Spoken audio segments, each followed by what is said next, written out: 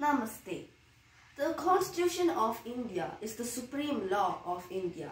The document lays down the framework that demarcates the fundamental political code, structures, procedures, powers, and duties of the government institution, and it sets out fundamental rights, directive principles, and duties of the citizens.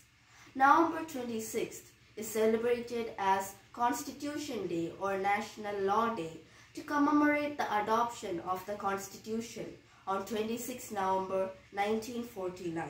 The Constituent Assembly of India adopted the Constitution of India and it came into effect on 26 January 1950.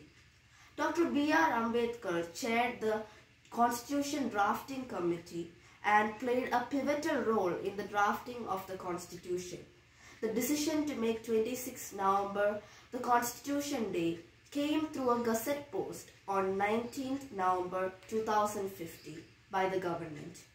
The Honorable Prime Minister of India, Mr. Narendra Modi, had made a declaration on 11th October 2015 while laying the foundation stone of Dr. B.R. Ambedkar's Statue of Equality Memorial in Mumbai. The document has a preamble and 470 articles that are divided into 25 parts, 12 schedules and 5 appendices, and it has been amended 105 times. Dr. B.R. Ambedkar, who is once again the chief architect of the Constitution, said only 3 years after the Constitution was adopted, "If I find the Constitution being misused, I shall be the first to burn it." So shall we stay loyal to our Constitution? Thank you.